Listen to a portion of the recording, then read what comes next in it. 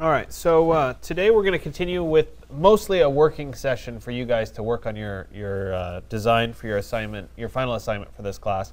But I do want to spend a little bit of time talking about the site and how you're ultimately going to integrate your building to the site, etc.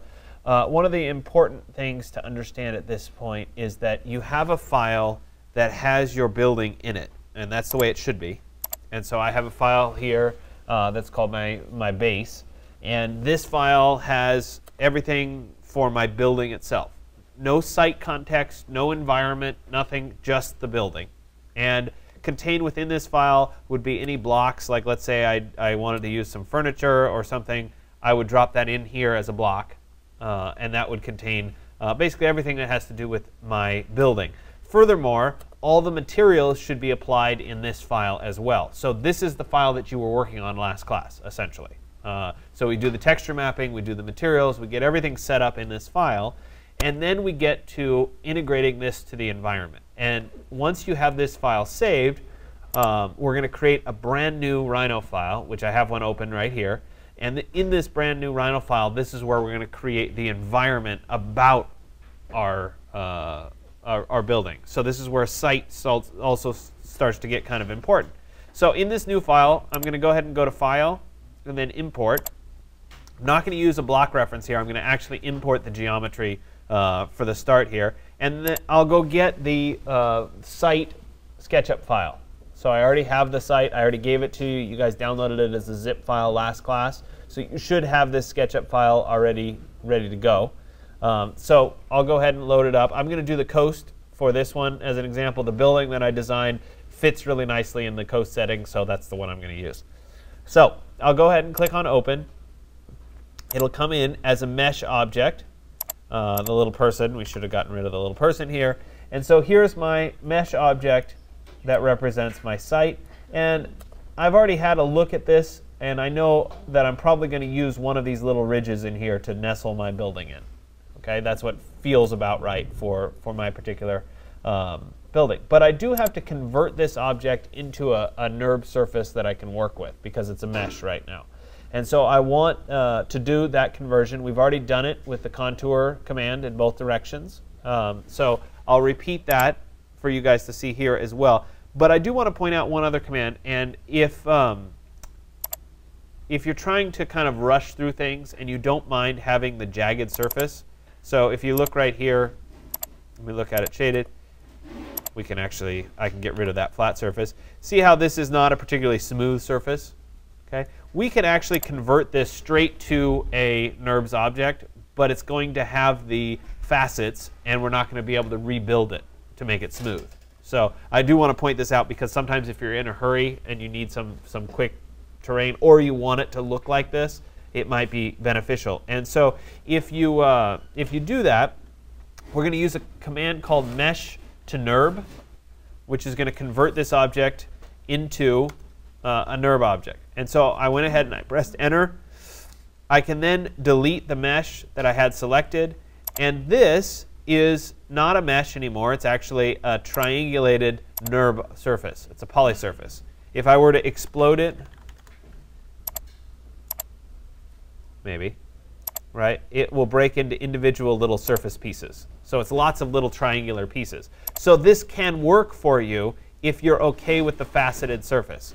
To me, I want it to be a little bit more smooth when I put my building in. I don't want the facets, so I'm going to go ahead and rebuild it all together. So I'm going to back up a few steps, I hope. One more. And I'm back to my mesh here. I'm going to go ahead and do my contour.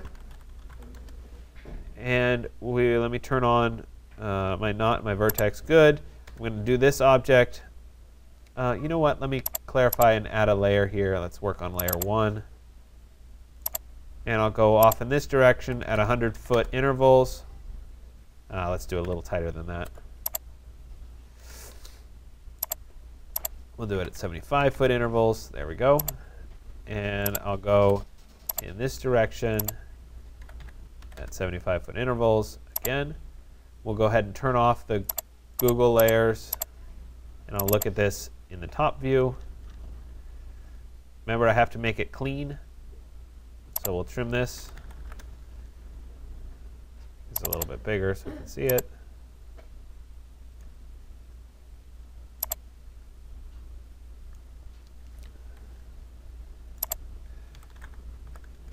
Trim.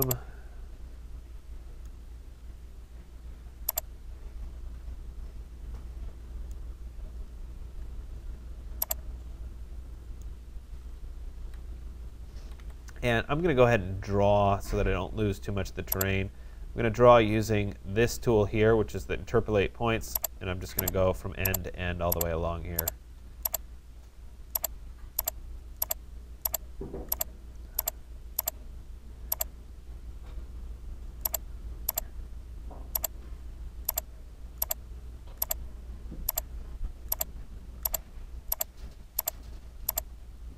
Almost there.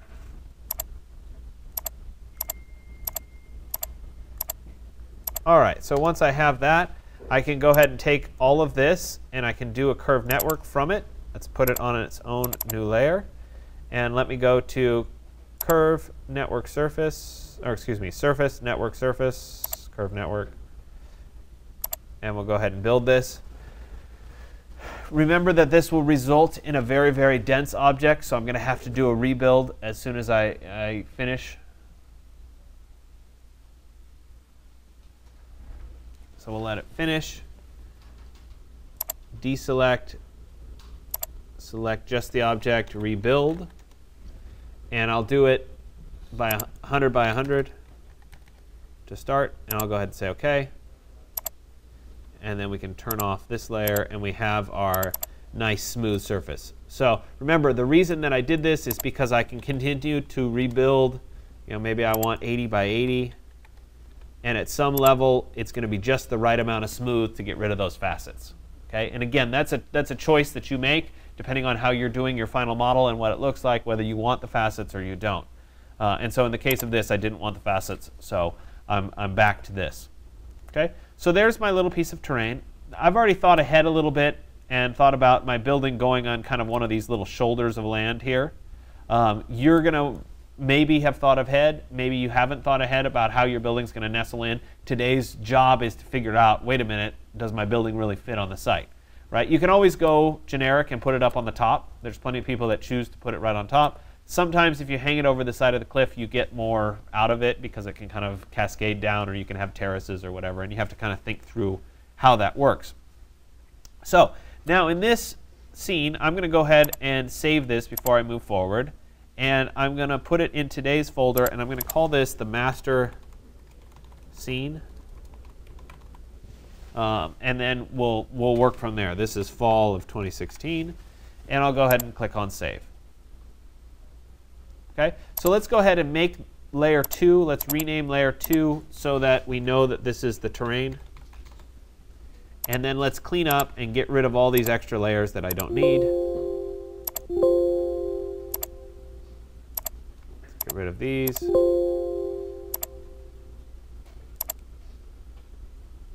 And I'm just going to create another layer so that I can attempt to select my Google piece. Let's get rid of that. And I'm also going to go up to Edit Block Manager, Edit Blocks, Block Manager, and I think Susan is still here, so let's get rid of Susan. We don't need her. All right, and then we should be able to get rid of layer 0 now. Yeah, good. So we have the terrain by itself on a layer, and it might be a good time to, let's say, create an environment layer. And we'll put the terrain as a sub-layer of the environment layer. Okay? So now I have the terrain, which is perfect, and I'm going to bring in that building that I created. So that's over here in this file that's called the retreat base. Let me go ahead and save this as so that it's the current version. It's not spring anymore, it's fall. There we go. And I'll click save. And then I'll go ahead and jump back to my master scene. And I'm going to go to Edit, Blocks, Insert Block Instance. And I'm going to make sure that I pick my, I'm not looking for a SketchUp file. I'm looking for my retreat base fall 2016. There it is. and I'm going to open. And so it's going to come in as a block, which is good. That's the way I want it. I'll go ahead and say OK. And here, I want to just link it. I don't want to embed and link, and I don't want to embed it. I want to link it. I'll go ahead and say OK. And I will get, in a second, my little building, which obviously is significantly smaller than the terrain itself. Okay, no surprise there. Notice that all of the layers that are coming in are grayed. That means that they're linked files, which is part of the reason that I like to have them grayed in this version is so that you know that it's a reference file. So any changes you make shouldn't happen in this file. They should happen to your original. And you really, I beat you over the head with this setup because you're going to save yourself a lot down the road if you separate out where you're doing what work and use the block references. So I'm going to drop this in so that it's close to where I want it to be. I said I wanted it to be kind of on this shoulder somewhere. So we'll go ahead and drop it in relatively close to my building. Now, I guessed, and it turned out actually pretty close to where I wanted it to be. Actually, it's pretty spot on. That was not intended to be quite that accurate.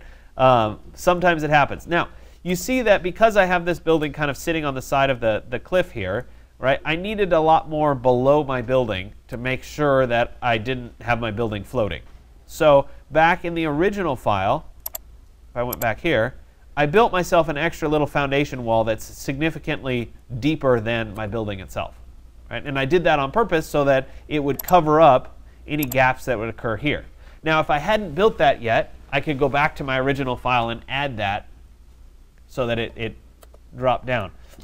I also want this back end to be able to be kind of tucked up in the scene here a little bit. So I'm going to do some moving around. And actually, if we look here at the front, I've got a problem there. It's not quite in the right place. So I'm going to take this whole block, and I'm going to start to move it. I'm going to be very careful with how I move it and try to move it in one direction at a time so that I can look and say, okay, well, that solved a lot of the problem here.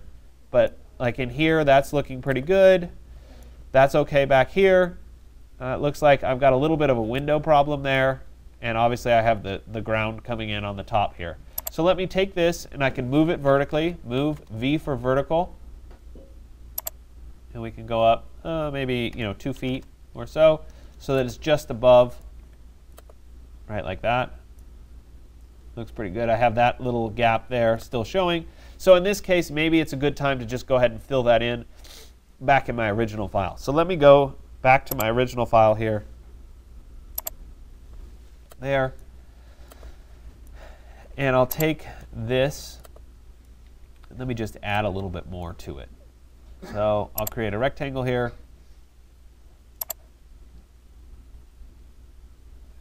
Oh, come on. There. And we'll drop that down as well. So there it is. And obviously I'll have to texture map that so that it looks seamless later on. I'll go to File and then Save. And I'll jump back to my master scene here. I'll go to Edit, Blocks, Block Manager, and we'll see that, yeah, my linked file is newer. That's exactly what I want to have happen. We'll go ahead and update it.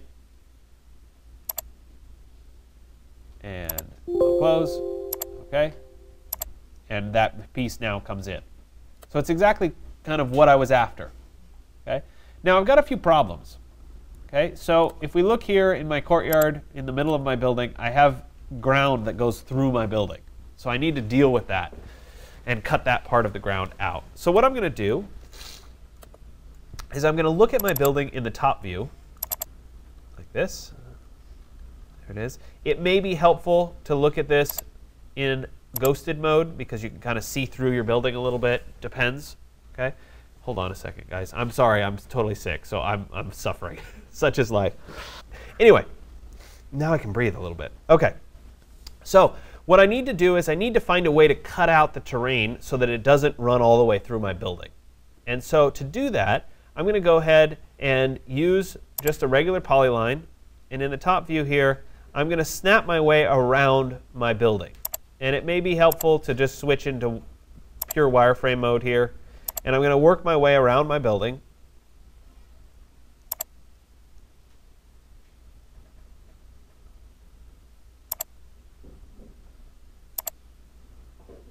I have a little cap on the top, so that cap is part of why I have to change this. Okay, so this here is a wall that I get to, and I forget exactly where that wall happens. So sometimes you have to switch into the other views, and you may find that when you do this line, it goes up and down as you go around your building, and you'll see this a little bit better later. And that's okay, because we're ultimately going to project it. So I'm going to go to right.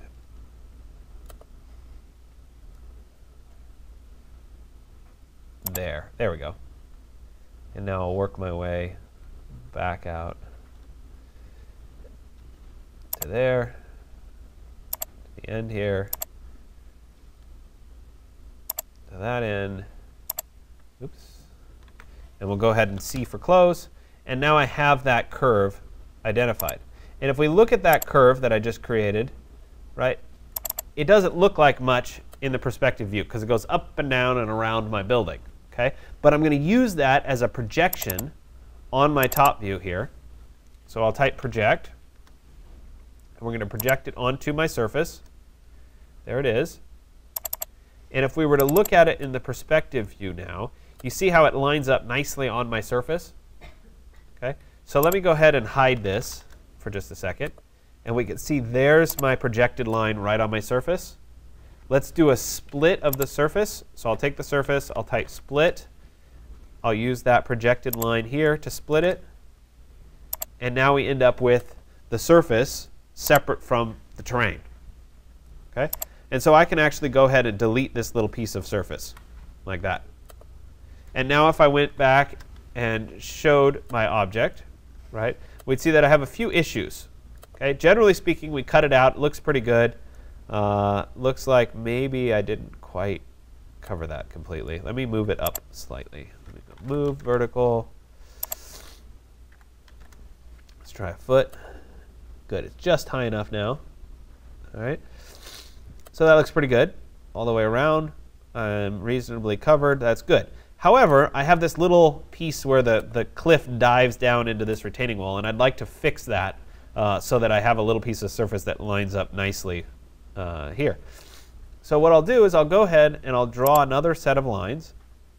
We'll go right along here, there, to this end, there, and then back up to this edge. It might be easier to do it in the top view here. There. And we'll go ahead and close that. So there's that line. And I'm going to project that line onto this surface, which gives me another little piece to cut out. And so if I were to hide my original, there is my new projected line, and I could use that to split off this little piece. Okay, so let's go ahead and split of this with that line there. Now that's a separate little piece as well. Okay, so I'll go ahead and I'll delete this piece because it's not doing what I want it to do. But I am going to save this curve right up there because I'll use it later on. Let me go ahead and explode it. And we can get rid of a few extras here. Get rid of this, this, get rid of this, this, and this. But I did save that curve right there. Okay, so let me show my building again. And I want the dirt to come down here. So let me go ahead and draw a little line that goes from, say, here to there. And enter. And I'm going to move this slightly down so my wall sticks up a little bit higher than that line. Did it not draw? Oh, come on. Let me turn off center. There. All right. Let me take this line, and I'm going to move it vertically, maybe like, I don't know, 4 inches. Nope. Move, vertical. How about -8 inches now? There we go. Wanted it down. So I have that. I'm going to take a line from this end point back to right there. So I have that line. And then I'll take a line from this point and put it right back at that point. And so now I have 1, 2, 3, and 4 lines. And with those 4 lines, I have the ability to make a curved network, right? So I can go ahead and go up to Surface, Curved Network. There it is. I'll say OK. And I've now built that little piece of surface in to match up nicely with where I want it. So it seams correctly here, right? But it also allows me to kind of have a piece of ground here that's graded to fit in with my building. So using those 2 strategies, you can put your building into the site, cut it out, and then tweak the terrain around your building to make it look right. OK, so now that I have my building integral to the site, right, I'll spend the rest of the time today going back and forth, working with my drawing, my building, adding more levels of detail to my building, etc. Next class, for exercise 220, we're going to actually create our first exterior daytime rendering. So we'll put in other stuff like the HDRI background image, and make sure the materials are assigned and all that stuff to create that first render. Okay? You guys have any questions about that site integration? No, it's using all the same tools that we've already done in class, so it should go pretty smooth. Remember, your building is a separate file from your final master site, and we're going to keep those separate and use the block reference for updates. All right?